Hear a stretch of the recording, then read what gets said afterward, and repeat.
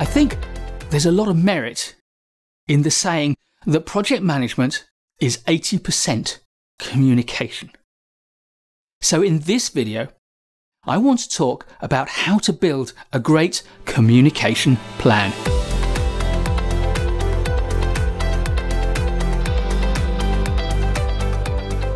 If your project doesn't tell people as much as they want to know, if you don't keep communication ahead of events, then people will fill the vacuum with rumour.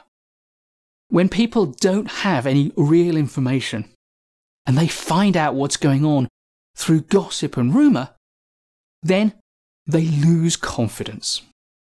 They feel as if nobody's in control because rumour loves exaggeration and gossip creates alarm. The information we get from ill-informed sources is always more scary than reality. In some people's minds, change plus uncertainty equals conspiracy. It seems ironic that it was John F. Kennedy who said, "The great enemy of the truth is very often not the lie, deliberate, contrived, and dishonest, but the myth, persistent, persuasive, and unrealistic." An important part of your role on a project is to quash the rumours, and the way we do this is by communicating and communicating well. In fact, there's an argument that says you can never communicate enough until that point where people go, "It's too much." So you need to build effective communication plans. The basic form of project communication plan is a table, a matrix, a set of columns. And the easiest tool to use to create your communication plan is either a table, in a document, or in a spreadsheet. In this table, each row represents a new line of communication, and we use the columns to tell ourselves what we need to know about each communication that we're planning to put out. A simple communication plan may only have a few columns with the core information. A more thorough, robust communication plan may have up to 9 or even more columns. I'm going to take you through the 9 columns I consider most important, and to help you remember them, to bring them to mind when you're out there doing your job, I'm going to give each column a title that begins with T. And the first column is T for theme. For each communication, think about the theme of that communication. What's it about? And the second column is T for topic. What are you actually going to say? You could also think about this as T for tale, the tale you're going to tell, the story, the message itself. The next column is T for target. Who is this message aimed at? Who needs to receive this message, to understand this topic, to listen to this tale? This may be multiple stakeholders, or it may be simple communication aimed at one stakeholder in particular. The next thing to think about is T for tool. What is the medium you're going to use to communicate this message? For each stakeholder and for each message, there are going to be some tools, some media that will work better than others. There may not be a single optimum, but think through what's the appropriate medium to use for this stakeholder to receive that message. And the next T is T for tone. Are you going to be consultative, informative, commanding, demanding, requesting, requiring, or simply telling a story? Are you looking to gain information back from your stakeholders? Are you looking to gather their opinions, their ideas, their advice? Or are you looking to tell them something or ask them something or ask them to do something or request them to do something or require them to do something? Tone of voice is really important. And we've all had that experience of sending out a message and getting a reply that was wholly other than what we expected. The words were right, but the way we expressed them, the tone of voice in our message was wrong. If in planning your communication you think about the tone of voice you want, then when you've drafted your communication, when you prepared it, you can review it critically against that required tone of voice. And if you've ever sent out an email late at night when you're a bit frustrated and got a horrible reply the next morning, you'll know the importance of checking your messages for tone. Next is timing. Some communications follow a regular cycle, like project reports. Others come at specific times. So what is the correct timing? If it's a regular communication, then what's the frequency? If the project's going to evolve, how might that frequency evolve through the life of the project? If it's a one-off communication, when's the best time to issue it? Think about the project events, think about what the stakeholder is going to be concerned with. The ideal time from the point of view of your project may not be ideal from the point of view of a stakeholder.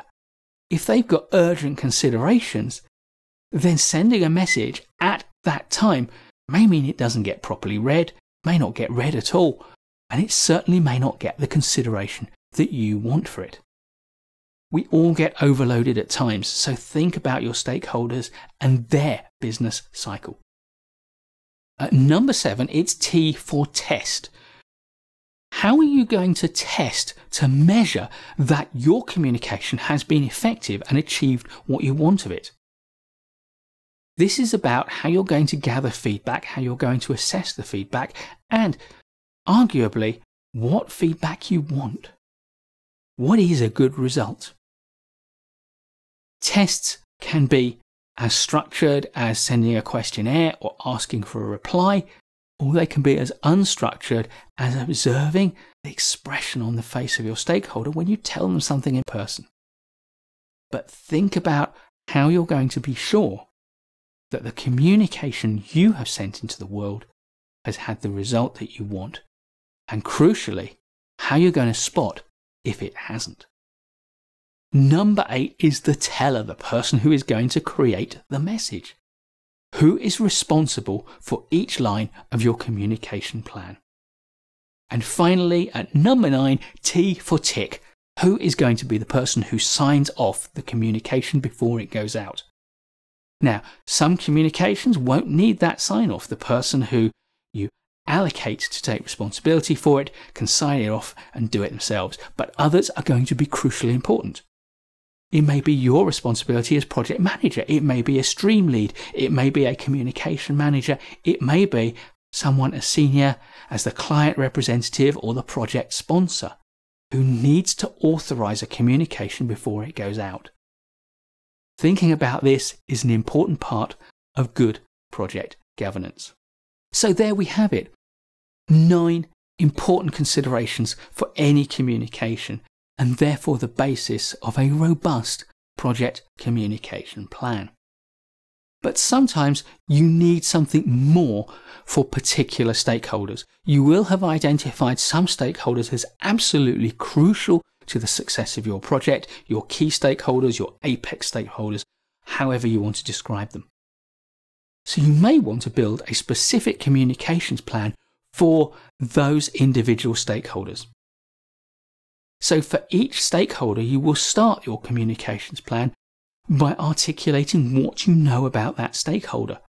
Crucial information about who they are, their roles, their responsibilities, and perhaps their communication preferences.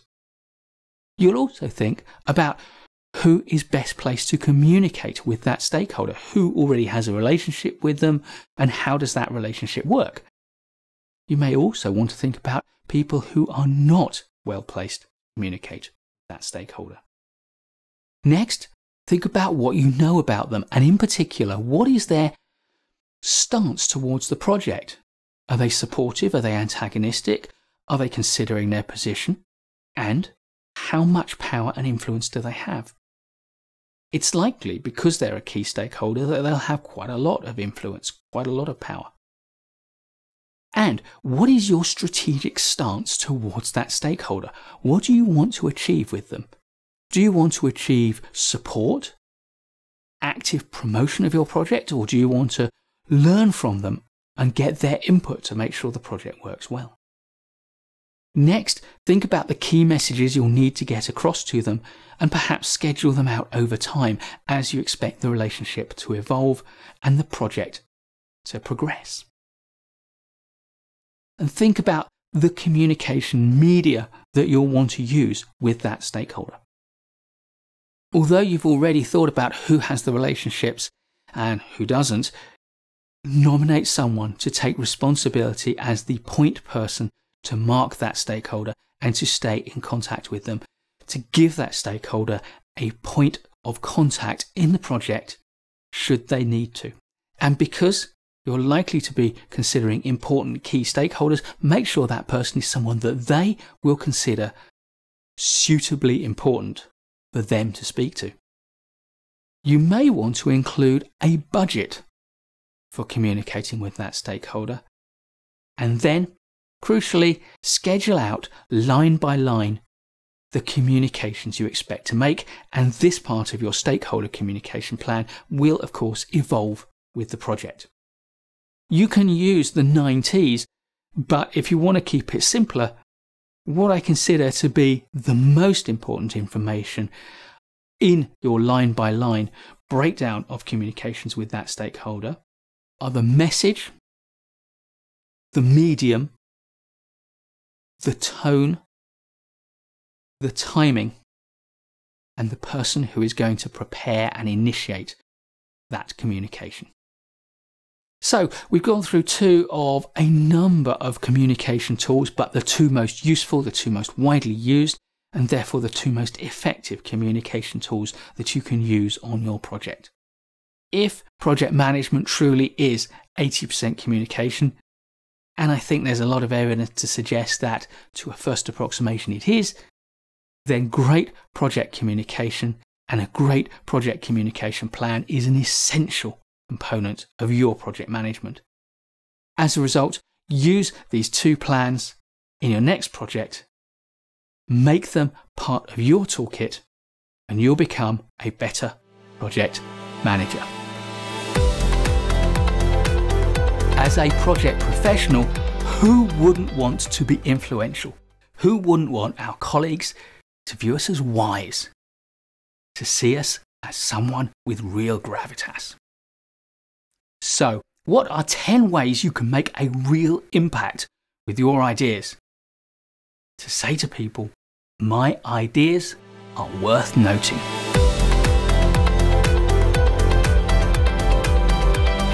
Number 1 is space. We all have a bubble of space around us, almost a kind of aura. We know that when we're with other people, there's a kind of distance that we don't encroach upon inappropriately. Interestingly, our sense of space affects the way people perceive us. So if you can mentally visualize your bubble just expanding outwards a little bit so that mentally you're occupying more space, that psychological effect inside your mind will somehow communicate itself to other people as they sense your increased confidence in the space you occupy. And that will give them the impression that you're someone with confidence and therefore someone worth listening to. Number 2 is to slow down, because people with gravitas don't need to rush. And of course, if you slow your speech down, people can understand you more clearly, they have more time to think about your words, and critically, you have more control over your breathing. Why does that matter? It matters because when we speak quickly and excitedly, we don't get quite enough breath, and therefore our vocal cords start to contract and our voice rises up through its registers. When we speak slowly, our voice settles to its natural register, and most human beings will interpret a lower more natural sounding voice as a sign of confidence and authority. A side tip, number 2.5 if you like, is to also keep the volume of your voice down. People lacking authority and lacking confidence need to shout to get attention. But if you've got real confidence and real authority, you can speak quietly so that other people feel the need to lean in and listen to what you're saying. Third, think small. Big movements convey charisma. Big words convey intellect. Big speeches convey status. But small movements convey economy. Small words convey understanding. Small speeches convey moments of deep insight. Wise people do and say relatively little, but what they do say conveys a lot. There's a time for big, but when you want to convey authority, gravitas, and wisdom, think small. Fourth, be still. Stillness conveys a special quality in today's frenetic world. If you can cultivate the ability to be still, it will distinguish you from the rest of the busy, rush world around you. It would also convey a sense of weight. The word gravitas is the Latin word for weight. Stillness conveys authority. Fifth, summarize. Smart people will always jump in to make sure that their ideas are heard. But wise people will wait. They will listen to all the ideas. They will evaluate them and synthesize them into a deeper insight. They will summarize what they have heard, drawing out the important elements and making sure that they focus on what really matters. Sixth, silence. The ultimate in slowing the pace of your speech is silence. And one of the things I have found is that in any conversation, the person who is most comfortable with silence will have a natural advantage in that conversation. Silence is difficult because people aren't comfortable with it. But the ability to listen in silence and to hold a silence while you think through what you've heard demonstrates deep thought and insight. And when someone has finished speaking, don't just jump in. Pause. Wait. Revel in the silence. And only when you've got complete silence do you speak. That way there is only one person to listen to, and that's you.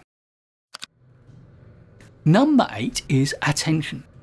Have you noticed that when you speak to most people, after a while their attention starts to wander? Their eyes will start to look over your shoulder, or maybe over your other shoulder. They'll be looking around the room or around their environment to see if there is something else that they could or should attend to. If you want people to really value you for your authority, for your wisdom, then make sure that you keep your attention 100% on them. That way they will start to feel that they are important to you. They will value that and be ready to listen to you when it's your turn to speak. 9th is process. A smart professional will have the answers to almost all the questions. But a wise professional will know that they can never have the answer to every question that emerges, because with their experience, they're working at the leading edge. So what's the answer? The answer is not to have the answer to the question, but to recognize the process for getting it.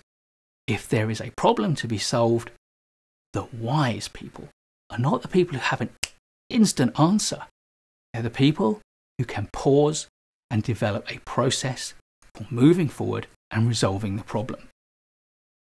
If you don't know the answer clearly from your experience, then focus on the process to find, evaluate, and test the answer. And finally, number 10 is tone. In any environment, whose demeanour matters most. It's the person that everyone takes their cue from. Be that person who sets the tone. Read the room, understand the context, and adapt your tone so that you can lead people to adopt the right demeanour for the situation. These ideas are taken from my course on how to build gravitas and from my book Smart to Wise, which is unfortunately out of print. But How to Build Gravitas is a short course that is available from the website, and if you look in the description below, you'll find a discount coupon so that you can access it today at a reduced price. You'll get better project results when you stop using telegrams. Whoa, hang on a moment, I'm too young. I have no idea what telegrams are. Don't worry, it's just a metaphor. But it's an important one to understand for all project managers. Stop using telegrams? Okay, it's a metaphor and I'm exaggerating. But too many project managers seem to act as if they are in the days of telegrams. Project underperforming, stop. Must speak to stakeholders, stop. Send progress report by Wednesday, stop. In the days of telegrams, every word cost money.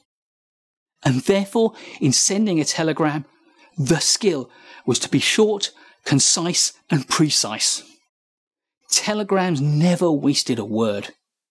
The person who sent it thought all about the message and nothing about the person on the other end.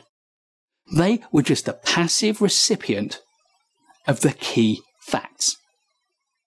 And that's still how far too many project managers seem to work. They send out information to their team, to their stakeholder, to their governance tier, in a form of communication I call me to you communication. And of course, it's important to get the facts out. I'm not denying that. But there's more to communication than me sending a message to you. I need to think about how you're going to receive that message and the message you will want to get to me. As a project manager, your job is to encourage two-way communication, from me to you and from you to me. But even that alone is not enough. That's a hub and spoke model of communication where you, the project manager, are the hub and everyone else is on the rim. They're receiving your communications and they're sending stuff to you. That is not good project communication because it creates a very palpable single point of failure. If the hub fails, communication fails and the project will fail. Project communication is phenomenally important, so you have to take it super seriously. You have to make time to ask good questions, to listen hard and to reflect upon it. And you have to create a culture where everybody in your team does exactly that. They ask good questions and they listen to and reflect upon the answers they receive. If there's one thing that you can do to get better project results, it is almost certainly to improve communication in, on and around your project. And simple telegram communication with just the facts will not cut it. A former colleague of mine named Judith used to call this black and white communication. But Mike, she used to say, the world is multicoloured, and if you confine your communication to black and white and to shades of grey, you will not capture the subtlety of the situation on a complex project. And she was absolutely right. Manage your people, manage your stakeholders, and manage your project through communication. To a first approximation, project management is all about good communication. Some accounts will tell you that project management is 80% communication. Others will tell you it's even more. So clearly, communication is an important part of our role as project managers, and one of the most important aspects of communication is making what you say, what you write, what you communicate memorable. In this video, we're going to look at how to make your project communications memorable for your team members and your stakeholders.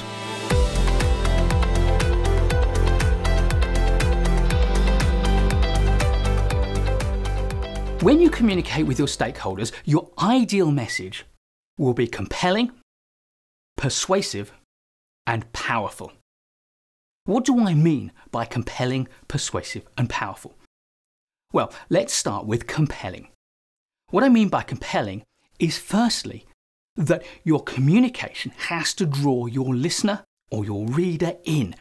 They have to want to engage with it, and compelling also means that having drawn them in, they want to stick with it. They want to continue to watch your video, to listen to your podcast, to read your communication, or to listen to you. But the other aspect of compelling is that what you communicate has to be understandable. The person who is reading or listening to your communication has to understand what you're saying and communicating. But that's not enough. Your communication also needs to be persuasive. And that has two elements to it as well. Firstly, it's not enough that your listener or your reader needs to feel that they understand what you're saying. They have to understand what you're communicating in the way that you intended. Therefore, you have to craft your communication in such a way that not only do they feel they understand it, but the message they get from it is the one that you intend. But crucially, for your communication to be persuasive, they have to be persuaded. They have to agree with what you're saying. They have to understand and concur with your key messages. But compelling and persuasive isn't enough. Your communication also needs to be powerful. And there are two elements to that. The first, of course, is that your communication has to spur change. It has to get people to want to do something or to change their point of view or to modify their behaviours. That goes without saying. But the other thing I think that is important, because let's face it, it's very hard to change our point of view or modify our behaviours or do something if we don't remember. Powerful communication is communication that sticks in the mind. And that's fundamentally what this video is all about. Because there are 5 easy to remember ways to make your communication memorable. But before we look at those 5 ways, it's important to note why I have chosen to go with 5. And the answer is in Miller's magic number, 7 plus or minus 2. Because what Miller found was that people can tend to remember lists that are between 5 and 9 items long. Some people have a prodigious memory and can remember more. And some people, of course, really struggle for various reasons and can't remember as many. But most people's memory for items in a list is 7 plus or minus 2 items. But you don't want to assume that the person you're communicating with is towards the top end, 7, 8 or 9. Better to assume that they're towards the bottom end and make it easy for them. And that's why I prefer to give you 5 items in my list. And then, because there are other things, to subdivide one of those items to make that memorable too. So, with no further ado, what is the first way to make something memorable? Well, it's the primacy factor. We tend to remember the first piece of information we receive. That's why people say it's important when you're presenting something to tell them what you're going to tell them. because that way you start to create a primacy hook. Think about when you went to parties at a younger age, or maybe you still do. Often when you meet new people, you don't remember them all. But you often remember the first person you meet when you go to a party, that first person who welcomes you in and you start talking with. That's the primacy effect at play. The second way to remember something is the opposite of the primacy effect. It's the recency effect. The most recent piece of information that you hear sticks in your mind. And when you go to a party, the last person you see before you leave the party will probably stick in your mind too. That's the recency effect. The third way to make something memorable is with frequency. The frequency effect is the fact that we remember things that we hear or see or experience time after time after time. If you go to a party and you keep bumping into the same person, then they are likely to stick in your mind after the party. Fourth, the novelty effect. If you can make a piece of information surprising or novel or unusual in some way, you enhance its memorability. Describing something as a short list of things is a way to give it novelty. Using acronyms, like my SPECTRES acronym, for the types of risk we encounter is a good way to introduce novelty. Or perhaps changing the colour of the shirt you're wearing when you describe the novelty effect will make it stick. Yes, you can pull stunts, but you don't want information to stick for the wrong reason. However, if you're presenting a lot of information with PowerPoint and it's all bullet points and you want something to stick, then present that piece of information with a diagram or a graph, something that is different. And if you're using mixed PowerPoint for your whole presentation and you want something to stick with a novelty effect, then perhaps use a printed board or a demonstration of some sort to give it that novelty factor. The fifth way to get something to stick is activity. And this comes in three flavours. The first, of course, is physical activity, motion. If you can get somebody to do something, to actively process that information through physical movement, through trying something out with their hands, with their bodies, then it is more likely to stick.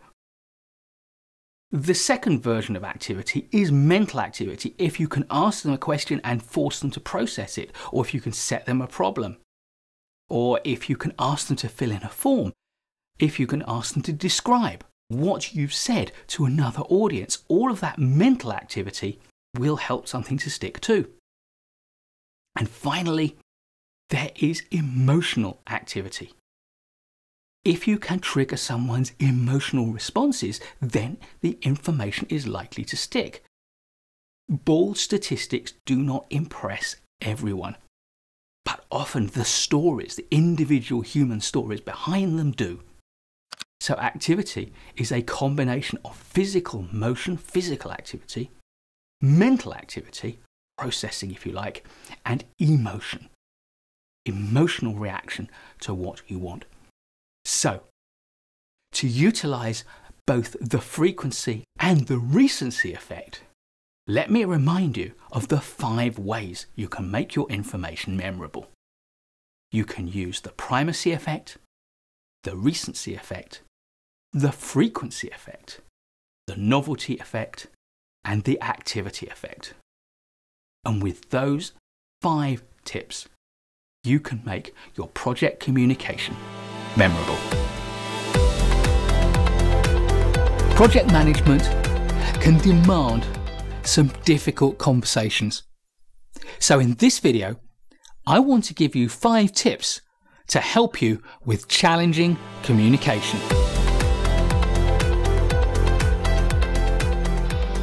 Tip number 1 is to have a plan and to trust the process. Before you go into the conversation, have a plan. Think about how you're going to conduct that conversation. And primarily, think about outcomes. And the most important thing to think about is what is your ideal outcome from this dialogue. But also think about the range of acceptable outcomes, the outcomes which for you will give you a result that you can live with.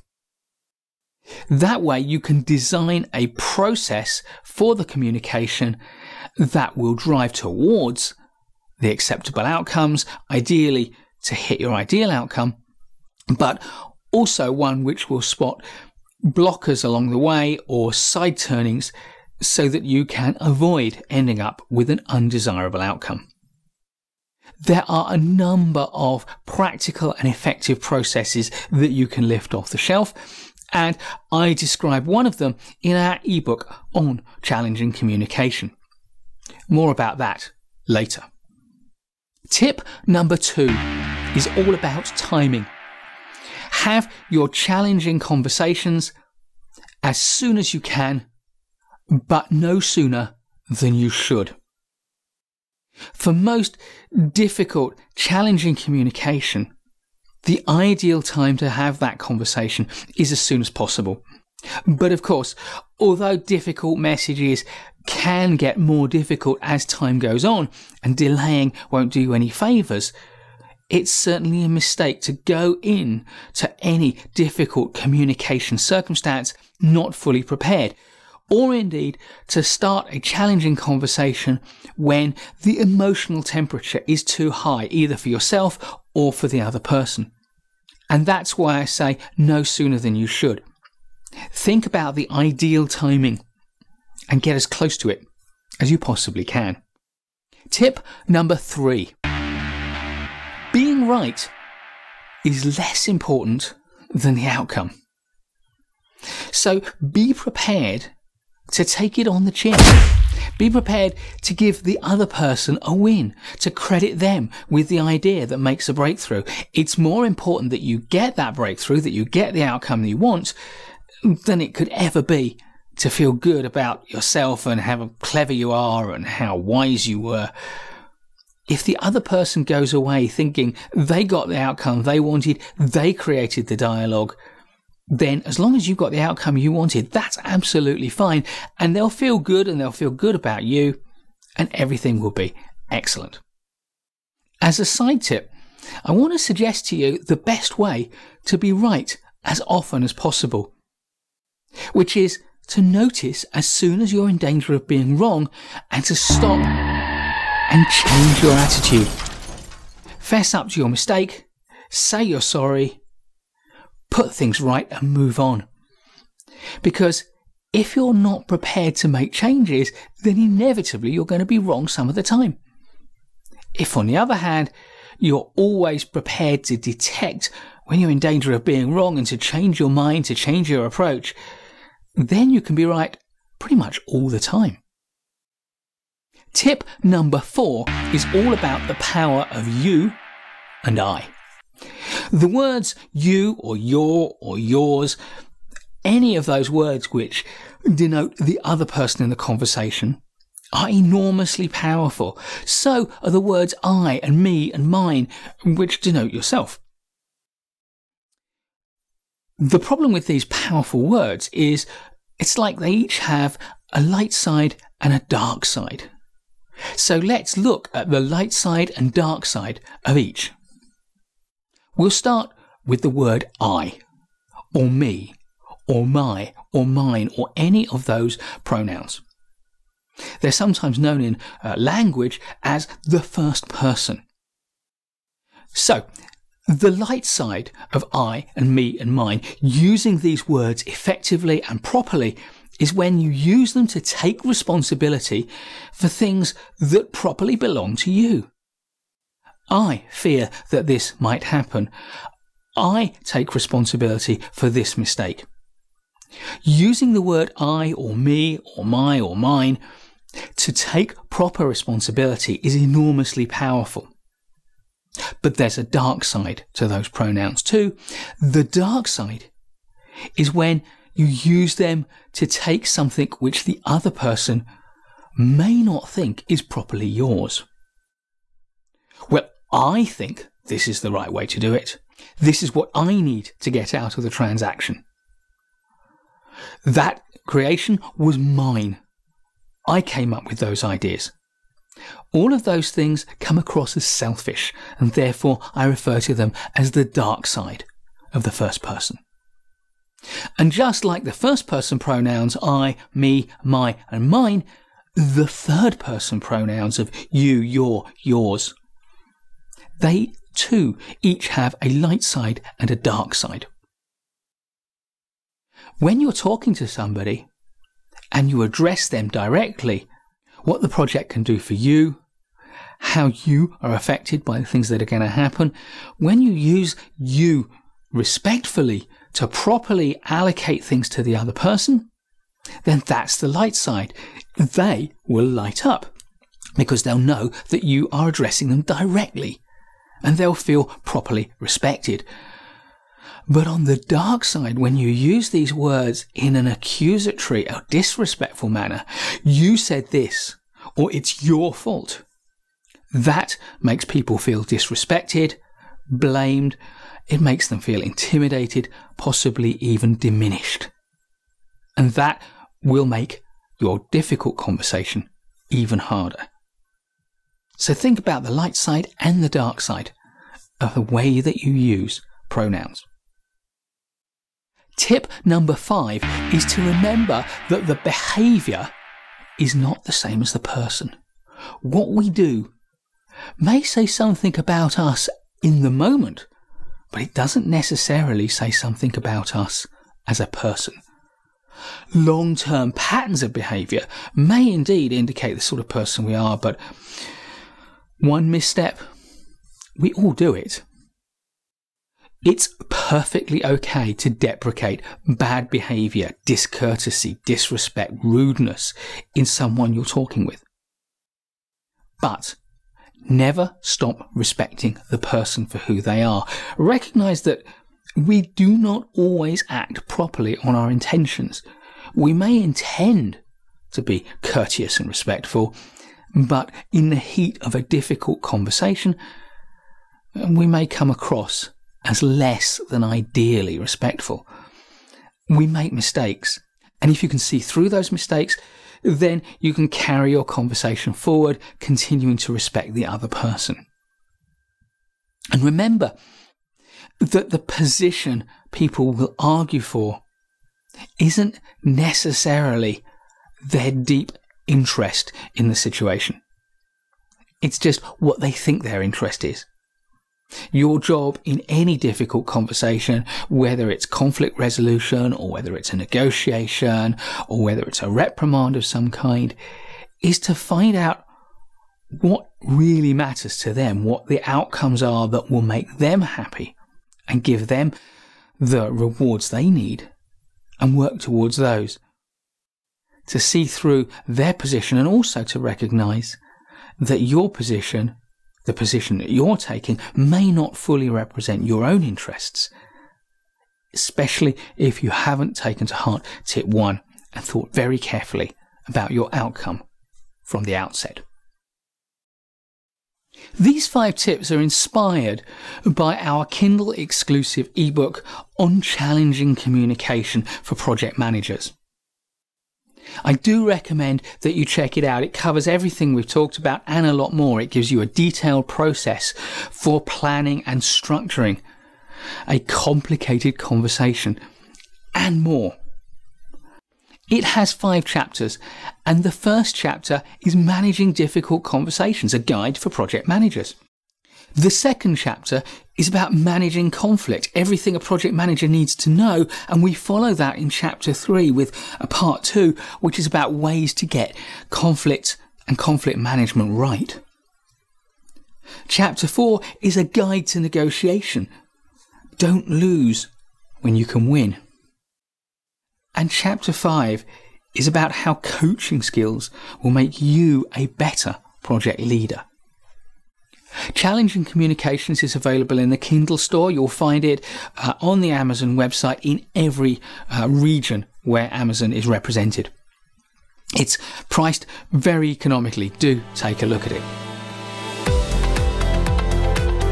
Project management technology is moving fast, but it's a fair bet that most of us will still be using email for a fair few years to come. So it's worth looking at any research that we can find that will help us to make the best use of this essential technology. So that's what we'll do in this video. A team at the University of Southern California and Yahoo Labs analysed 16 billion email communications between 2 million users. Here's what they found. 1. Don't be offended by a terse reply. More than half of their responses had fewer than 43 words. And the most likely length? 5 words. The commonest length of all. Number 2. If you want the quickest response, send your email on a weekday and send it in the morning. They also found that replies take longer the older the person you send it to. Younger people reply quicker and their responses are more terse. Number 3. Ask yourself if you really need to attach anything to that email, because if your email has an attachment, it can double the length of time it takes to get a reply. So, for small attachments, why not embed the content of the attachment into the email? Number 4. In a series of emails, you'll start to notice that the gap between sending your email and receiving your response will get longer. That signals that to the other person, your series of communications is coming to an end. Number 5. If you want a long reply, send your email on Monday. Because past Wednesday and reply lengths drop off rapidly, only to jump back up again on Monday morning. Number 6. You'll get the longest replies early in the morning. The length of replies will drop steadily throughout the day to reach a minimum at around 11 PM, and then they'll jump back up again around 5 AM in the morning. Perhaps it's not surprising that the slowest replies are those to emails sent between 4 and 6 AM in the morning. And number 7, as people's email load increases, the proportion of emails they reply to starts to fall off. So, if you need to send a message to someone who you know is a very heavy email user, to increase your chance of a reply, try to find another way to get a message to them. So, to conclude, send your emails early in the morning but after 6 AM. Send them at the start of the week. Avoid attachments if you can, and don't take offence at a terse response. And finally, consider alternative modes of communication with heavy email users. Please give us a thumbs up if you like this video. There'll be loads more videos for project managers to come, so please subscribe to our channel and hit the bell so you don't miss any of them, and I'll look forward to seeing you in the next one.